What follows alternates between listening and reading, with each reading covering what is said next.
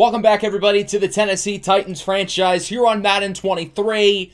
Today, we will be kicking off the postseason with the divisional round. Our Titans have wrapped up the regular season with a record of 14-2-1, which is good enough for the best record in the NFL and the #1 overall seed in the AFC. Overall, I feel like it was a really successful season for us, and I'm happy I was able to get through it quickly. I didn't know if I was going to be able to do 4 games an episode, but we were able to get it done, going 4-1 in the last episode with some really close games. As you take a look at the final standings across the rest of the NFL, taking a look at the playoff picture in both conferences, the Bengals, Titans, Bills, and Chiefs win their divisions. In the NFC, we've got the Lions, Panthers, Cowboys, and Cardinals, with your wild card teams being the Colts, Patriots, and Browns in the AFC. And then in the NFC, we've got the Bucks, the Commanders, and the Los Angeles Rams. We'll do a very quick season recap since I didn't do it in the last episode, since last episode was like an hour long. So we're going to briefly look at some of the stats and whatnot and our award winners and sort of reflect on how our guys did in the regular season and what we can expect in the postseason. The strength of our team was definitely our offense. We had arguably the best offense in the league, led by second-year quarterback Romeo Colucci, who had a great season. He started off a little bit slowly with the new playbook, but then he got acclimated, and as we got closer to the middle of the season, he really started to look comfortable, and he was able to get his passer rating higher than it was last season, throwing for over 4,700 yards, 41 touchdowns, and 12 interceptions. Derrick Henry, in his 11th NFL season, looks like he's running like he's 21 years old, and Elijah Bryant was great too. Scottie Pickens and Garrett Wilson was a very fun duo. Pickens led the team in receiving despite missing nearly 4 games. And if you look at Pickens' numbers through each of his first 4 seasons, he's been super consistent with exactly 10 touchdowns in each of those 4 years. Although, again, keep in mind he missed some games this year, so his numbers would have been better. Kyle Pitts was pretty good when healthy. Elijah Bryant was a major asset in the receiving game. The offensive line was pretty good. The defense was very up and down. We had some good games and some bad games. The pass rush in particular was rather inconsistent. And then, of course, Cardell Simpson. Oh my goodness, what a season from him. 12 interceptions pretty much out of nowhere. He has been unbelievable, particularly over the second half of the year. I mean, look at all the interceptions over the last 6 or 7 games. He only had 3 picks going into Week 11, which is when he had the game-winning pick 6 against Dallas. He's had 9 since then. And the craziest part about his season is that these are not the most amount of interceptions that Simpson has gotten in his football career. As a junior at South Alabama, he had 13 interceptions, and then as a senior, he had 7. So this guy knows how to find the football. One of the main reasons why he was so good is because QBs did not pick on Caleb Farley. They only threw it towards Simpson, and it backfired. Also, interestingly, we had 0 forced fumbles. I don't know how that happens, but we did not force a single one. Now let's take a quick look at the awards and where our players ended up finishing. Romeo Colucci was 6th for the MVP. Head coach Zebediah Phoenix ended up finishing in 2nd for the Coach of the Year. Cardell Simpson won the Defensive Player of the Year. Very well deserved. He was the best defensive player in football. Romeo 3rd for best QB. Derrick Henry 7th for best running back. Sebastian Cross 4th for best OL, even though he wasn't a starter.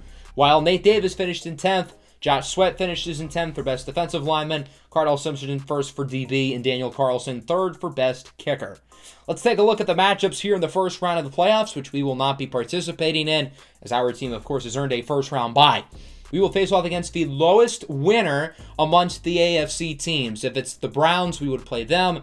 Then priority goes to New England. Then the winner of the Bills and Colts game. So it'll be one of those 4 teams that we face off against. Shall we find out? Welcome, everybody, to the divisional round of the 2026 NFL playoffs. The Tennessee Titans will be facing off against, drumroll please, their division rivals, the Indianapolis Colts.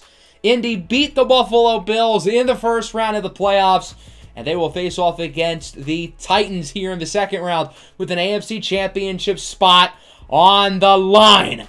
We know these Colts very well. We play against them twice a year. They finally got over the hump this year, grabbing the 5 seed, going 11-6. As we take a look at the scores around the league through the wild card round, we had some really close games. The Colts matchup in particular, they beat the Bills 42-39 in a thriller. The Chiefs, meanwhile, will play against the Bills. And then in the NFC, the Panthers will play against the Rams, and the Lions will play against the Commanders. Interestingly, the opposite seeds won in both conferences. 2, 3, and 5 in the AFC, and then 4, 6, and 7 in the NFC. That's kind of odd, but alrighty. So as we take a look at what to expect with this Colts team, we played against them just 2 weeks ago in Week 18 in Indianapolis, and we've been battling with them for the division for much of the year. While we were in control of the division pretty much all year, the Colts did not make things easy. We played against them in Week 5, winning 52-17, absolutely dominating. Then Week 18 was a lot closer. We ended up winning that game 38-34. We had already clinched the 1 seed, but we still played our starters in this game, and it ended up being a really exciting matchup, and I think today's game is going to be a lot more like that Week 18 game as opposed to the Week 5 matchup. The Colts have a pretty talented team led by third-year quarterback Bartholomew Blount. It took a little while for Blount to really get going in his NFL career, but here in his third year, he has really turned into a good player. In our division with Blount, Romeo Colucci, and Trevor Lawrence has some really talented young quarterbacks, and I guess Kane Sanders too, but he's not really as good. He did not play well against us in Week 5, although he was really good in the Week 18 matchup, and we've got our hands full with him today, and we've also got our hands full with Jonathan Taylor, who led the NFL in rushing this year. He is an unbelievably talented back. I will say we were able to stop him in Week 18. He did not have a very good game, but that doesn't mean I'm not nervous to see how he performs today. The Colts have a pretty solid group of weapons at wide receiver. They're led by Deebo Samuel, the reigning Super Bowl MVP, Michael Pittman, TK Thomas, former Titan Jonnu Smith at tight end. They've got a great offensive line and a really talented defense with good players at all 3 levels of that side of the ball. So this is going to be a challenging game. It's really hard to beat teams twice in 1 year, which you only get with your divisional opponents, and it's even harder to beat them 3 times in 1 year. The Colts are coming off a crazy win against the Bills. Josh Allen did play really well, the NFL MVP. He did outperform Bartholomew Blount a little bit, but Jonathan Taylor ran absolutely nuclear, helping the Colts get the win on the road in Buffalo. And we would have played against the Bills had they won, a team who we had just lost to 2 weeks ago, back in Week 17. So as we take a look at the strategy for us on what we need to do to win this game defensively, we've got to stop the run. Jonathan Taylor is really, really good. I think he's the second best running back in the NFL because I'm biased, and I want to say Derrick Henry is first. And then on the other side of the ball, we need to run it well too, but we also need to throw the ball well. Romeo Colucci has been a good playoff performer in college, but we haven't really seen it from him in the NFL. In his first 2 playoff games as a rookie last year, he was pretty unimpressive.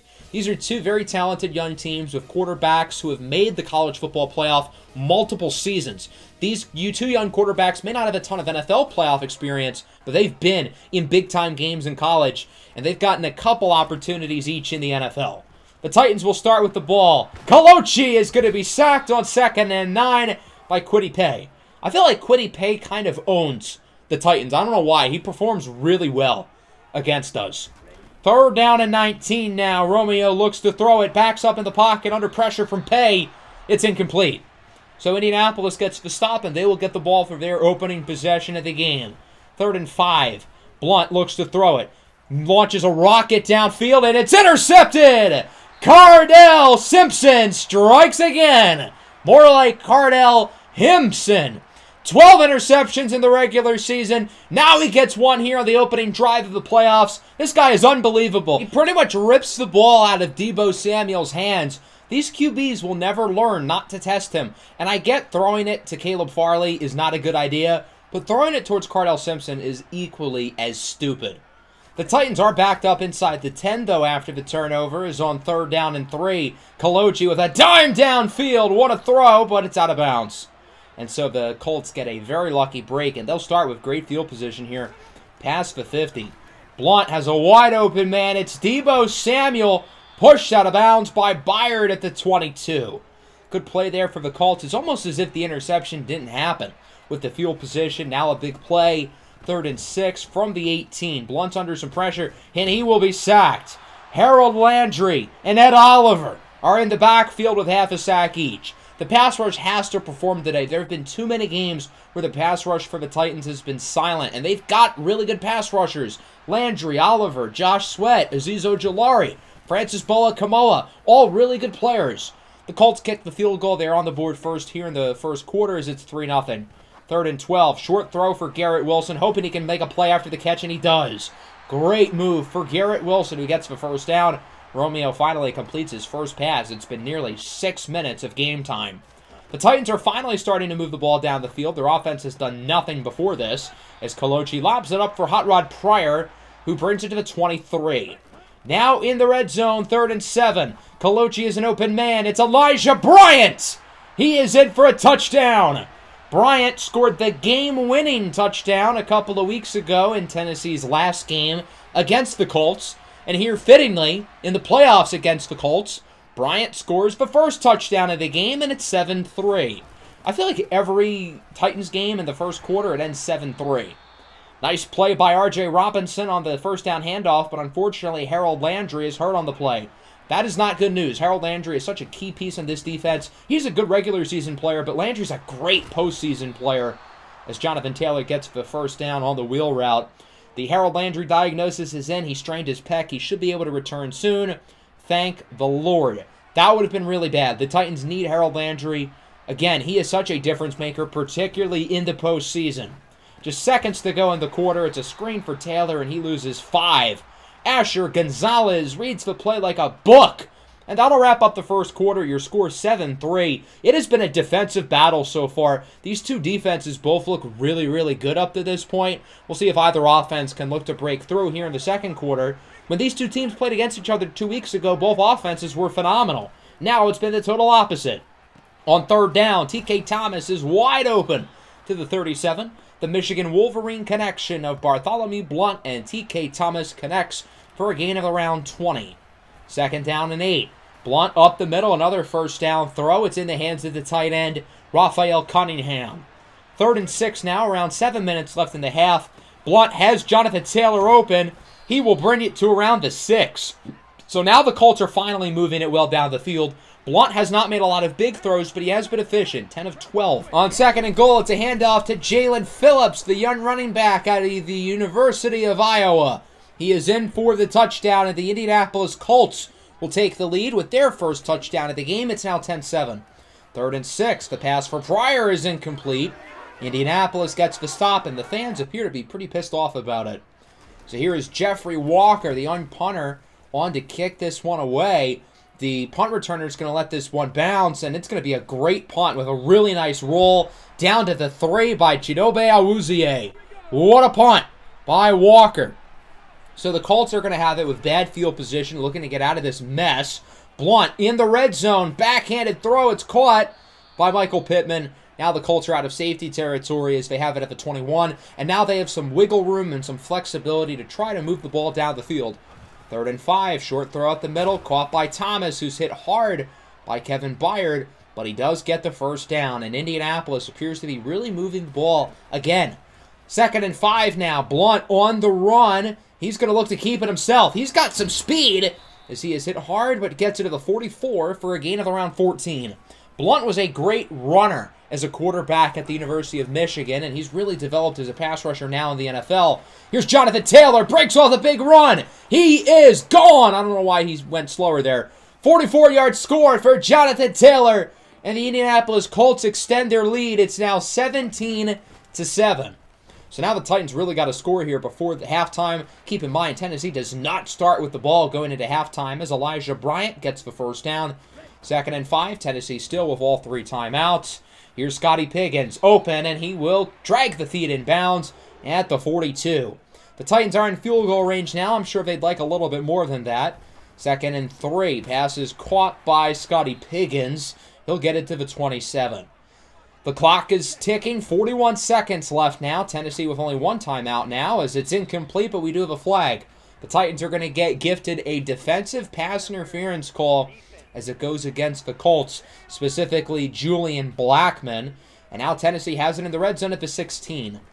On 1st down, Colochi up the middle for Hot Rod Pryor. He is in for a score, and we are within 1 possession. It's nighttime. It's time to go to bed. Everybody's singing their lullabies for the sleeping Titans in the end zone. Now they're awake, and it's 17-14. Good drive, good throw to finish things off for the touchdown, and the Titans are right back in the game, only down by 3. The Colts are going to have time for one more play here in the first half. I assume they're going to look downfield, and they will not. I don't know why. For what it's worth, Blunt, Taylor, and Deebo Samuel are all in the zone, and they will start the second half in the zone. So the Colts do have that going for them, along with the lead. 17-14 your score. It's been a tight battle so far. I think both offenses are starting to get more comfortable as this game has gone along. As we take a look at our halftime report, the winner of this game will face off against the Kansas City Chiefs in the AFC Championship. They beat the Cincinnati Bengals in the divisional round, so either the Chiefs will travel here to Tennessee or they will host Indianapolis. The Titans have played against the Chiefs 2 years in a row in the playoffs, losing in Season 3, then winning last year, both games, of course, in the divisional round in Kansas City. But if they were to play against each other this year, it would be here. I don't want to worry about Kansas City too much, though. Right now, we've got to focus on beating the Colts. We're down, and we don't start with the ball in the second half. So we've really got some work to do here as we take a look at what we need to do in the second half.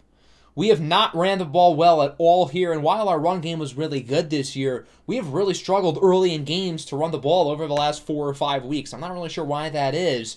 However, since we are losing, I feel like we need to focus on throwing the ball. Romeo Colucci's been solid. He's had some good throws, but he hasn't been great, I would say, so far. So I really want to focus on the pass game. And then defensively, Jonathan Taylor has been really good for the Colts so far, but again, I want to stop the passing game because with this being a close game, I wouldn't be surprised if both teams are continuing to throw the ball in the fourth quarter. Here at the 37-yard line on first down, Jonathan Taylor mauling through defenders. I mean, that's what happens when he is in the zone. He'll gain around 12. For any other running back, that's a gain of probably around 2. Hand off to Taylor here on first down to the outside. Breaks a tackle, tripping forward. He will not be tackled. That might be the greatest gain of 4 I have ever seen.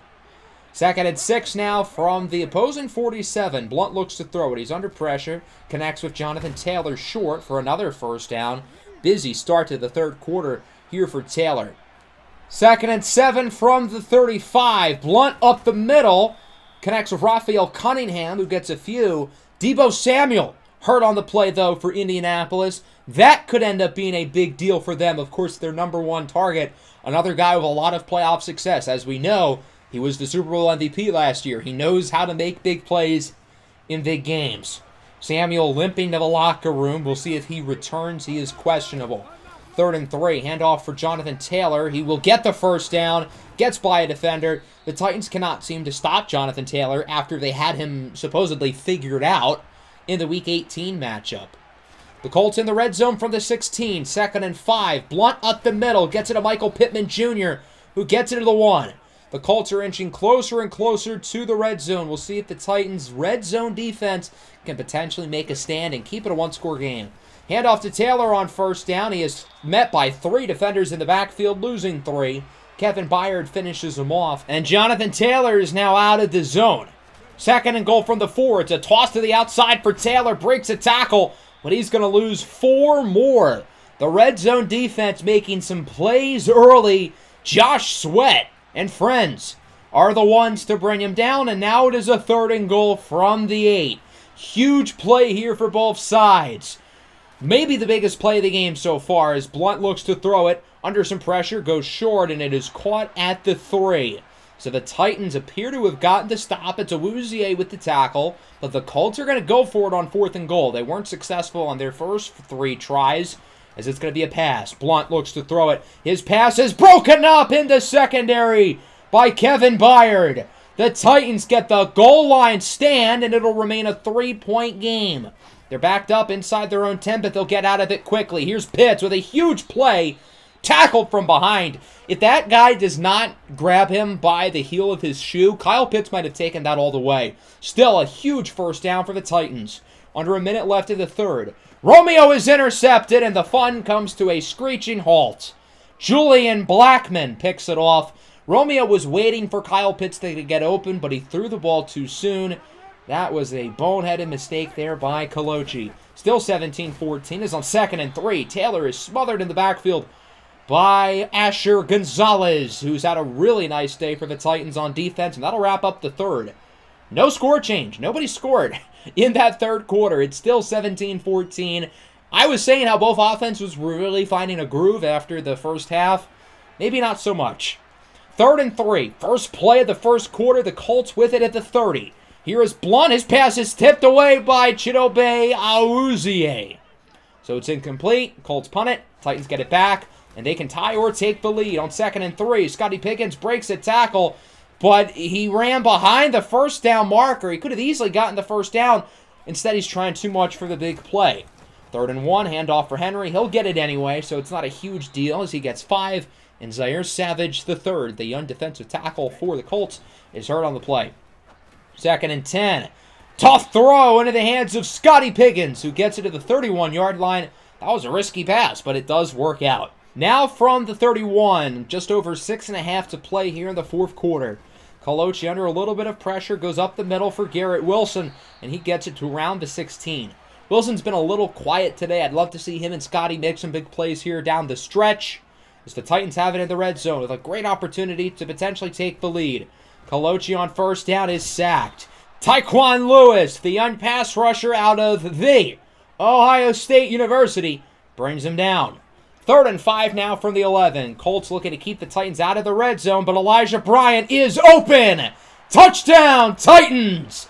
Elijah Bryant with his 2nd receiving touchdown of the game, and the Tennessee Titans take the lead with under 5 minutes to go, as it's 21-17. Bryant has scored twice here today, this one a big one. So the Titans have taken the lead. Good drive by Romeo in the offense. Those are the first points for either team here in the 2nd half.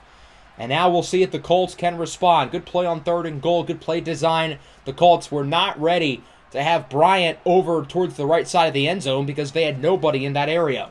Bartholomew Blunt remains in the zone while Deebo Samuel remains out of the game. Here's Michael Pittman with a gain of 11 for a 1st down. Following play, 4.5 minutes to go in the ball game. The Titans lead it by 4. It's a handoff up the middle for Jonathan Taylor. Flag on the play as he gets around 4 or 5. Ever since the Colts brought it into the goal line on their first drive in the 2nd half, they have forgotten how to run the ball. The Titans' run defense has been really good, and they get called for the hold on Quentin Nelson, and it is now a 1st and 18 for Indianapolis. Blunt has an open man downfield. It's Tutu Atwell, who's hit hard at the 44 by Jaquan Brisker. Still a huge play for Tutu Atwell, who gets the 1st down. Tutu Atwell's looking to step up here with Deebo out of the game. Under 4 minutes to go, short pass is incomplete out of bounds, and Quentin Nelson is now hurt on the play for the Colts. It looks like he's grabbing at what appears to be his shoulder area. 2nd and 10 from the 44. 3:48 left to go. Titans lead at 21-17 here in the AFC Divisional Round. Bartholomew Blunt looks to throw it up the middle, broken up by Caleb Farley. And so now it is a 3rd and 10 for the Colts. Again, one of the biggest plays of the game so far. If the Titans can get a stop, that'd be huge, and the Colts could have a tough decision looming. Blunt, under pressure. His pass is somehow caught, but Atwell does not get much. Quickly wrapped up by Cardell Simpson after a gain of 2. So on 4th and 8 at the 42, the Colts are going to kick. I don't like this call at all, as the kick is unsurprisingly no good from 59 yards out. If you really want to score, just go for it. A 59-yard field goal is no easy feat, and even if he had made the kick, the Colts still would have been losing. So that's why I really don't like the call, and now the Titans are going to look to choose some clock. They haven't really ran the ball well today, as Henry only gains around 2. 2nd down and 6 for Tennessee. Handoff for King Henry once again, trying to stumble forward, and he will gain around 3 more. That'll bring us to the 2-minute warning. Can the Tennessee Titans finish it off? They appear to be in control, up by 4 with the ball, but they've got a huge 3rd and 3. We'll see if the Colts can get the stop here, as it's a handoff for Derrick Henry once more. Does he get it? They're going to give it to him. It is a 1st down, and Indianapolis will start to use their timeouts.